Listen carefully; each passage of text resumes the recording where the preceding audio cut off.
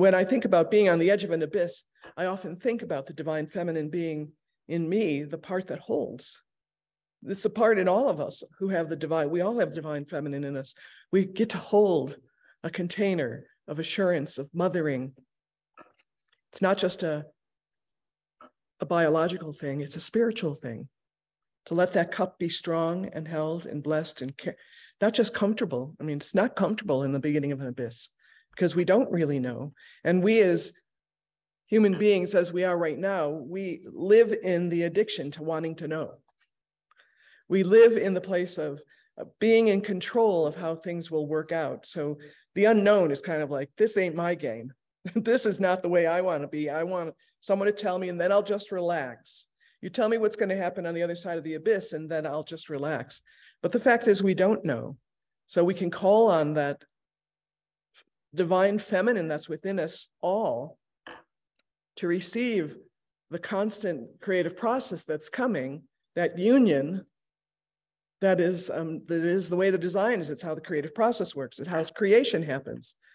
But when we separate those things, when we don't pay attention to what's coming, and we also don't hold, the edge of the abyss is damn frightening. It is for me. It has been for me. I now have a very different perspective because I believe there's a part of me when I get to an abyss, as hard as it feels, like it's scary, things are dying, I don't know what's going to happen, I'm feeling darkness. There's a small part of me that's growing, going, yippee.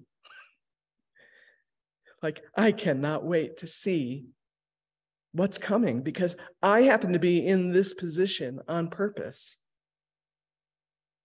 You know how come you get to the edge of the abyss? Because you kept saying yes, yes, yes. You kept moving forward and saying yes to what's right in front of you, to bring the sun, to bring what's glorious into this moment. And then all of a sudden you're bringing the glory and it feels like nothingness or vacancy, or the biggest one for me, failure.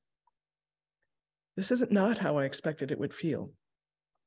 This is not the way I thought it would work out. A couple weeks ago, David said in one of his pulses of spirit, we often feel there's nothing I can do. And I realized there's nothing I can do to get it to work out the way I thought it was going to work out. That's the nothing. But what I can do is I can be thankful that I happen to be the one standing right here because I said yes and yes and yes. I happen to be the one standing here seeing the promised land. There it is. I don't know what it's going to look like. It's a little scary. I hope I have the right tools. And the biggest tools are gratitude and surrender. So nobody's going to take those away from me or you.